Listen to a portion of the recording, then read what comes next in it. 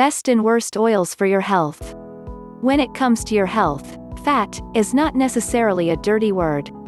You need some fat in your diet, and it actually performs some pretty impressive tasks like boosting energy, supporting cell growth, protecting your organs, keeping your body warm, and aiding in nutrient absorption and the manufacturing of hormones.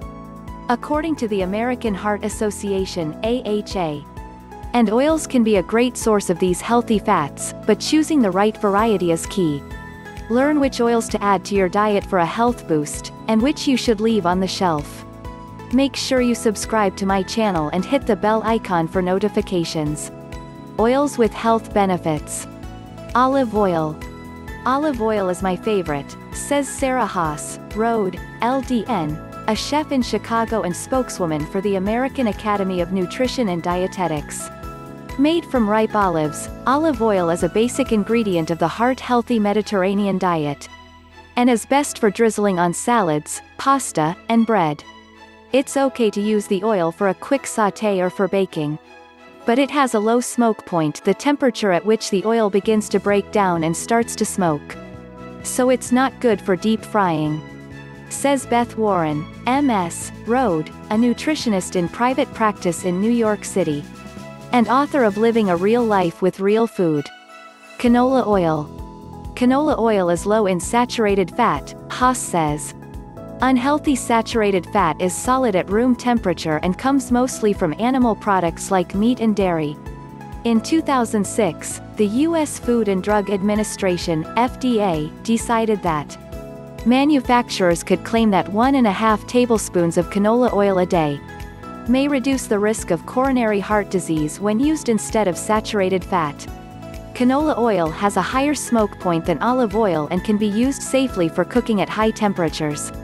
It doesn't have as much flavor as some other vegetable and seed oils, though, so you may not want to use it in recipes like salad dressings where you want the oil to add some flavor, Warren says. Flax seed oil. Flax seed oil is a good source of alpha-linoleic acid, ALA, one of 3 omega-3 fatty acids. Olive and canola oils also contain omega-3s. You need dietary omega-3s since your body cannot make them on its own. Omega-3 fatty acids reduce inflammation, and thus may help lower the risk of cancer, according to the MD Anderson Cancer Center. Flax seed oil may also help reduce symptoms of arthritis, but avoid it if you're on a blood thinner since flax seed oil may increase bleeding, advises the Arthritis Foundation. Flax seed oil should not be heated, so it's best to use in cold dishes like smoothies or salads, Warren says. Avocado oil. Avocado oil is high in monounsaturated fatty acids and can promote healthy cholesterol levels and enhance absorption of some nutrients, according to a review of avocado benefits, published in the May 2013 Critical Reviews in Food Science and Nutrition. Avocado oil also has a high smoke point and is therefore one of the best oils for high-temperature cooking. It can be used for stir-frying, sautéing, or searing, Haas says. Walnut oil. While expensive, walnut oil contains heart-healthy omega-3s in addition to other nutrients, Haas says. Walnut oil is ideal for desserts and other recipes that benefit from a nutty flavor, adds Warren. Sesame oil. A staple in Asian and Indian cooking, sesame oil makes the AHA's list of heart-healthy cooking oils. Use light sesame oil for stir-frying, and dark sesame oil when making dressings or sauces. Grapeseed oil. Grapeseed oil is low in saturated fat and has a high smoke point, which makes it a healthy choice for all kinds of cooking and grilling, says Warren. Its nutty but mild flavor also works well in salad dressings, or drizzled over roasted veggies. Oils to use with caution. Coconut oil. This oil is a controversial one. A solid at room temperature, coconut oil is a saturated fat, but not all saturated fats are created equal. This isn't the same as the saturated fat found in red meat that clogs your arteries, says Warren.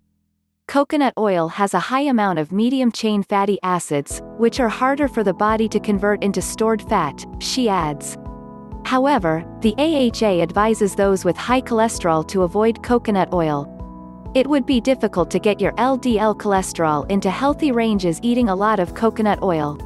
Agrees Kimberly Gomer, MS, Road, Director of Nutrition at the Pritikin Longevity Center in Miami. Palm oil. Palm oil is also high in saturated fat. Because they're at risk for heart disease. People with diabetes should pay close attention to their saturated fat consumption and avoid sources of the fat like palm oil. According to the American Diabetes Association, oils labeled as partially hydrogenated. Most partially hydrogenated oils are made from vegetable oils like soybean or cottonseed. According to the Center for Science in the Public Interest, partially hydrogenated oils are trans fats, fats that the FDA claims have been shown to increase your risk for heart disease. Recently, the FDA ruled that manufacturers must remove all trans fats from their products by 2018. You should remove partially hydrogenated oils from your diet, too, Warren says.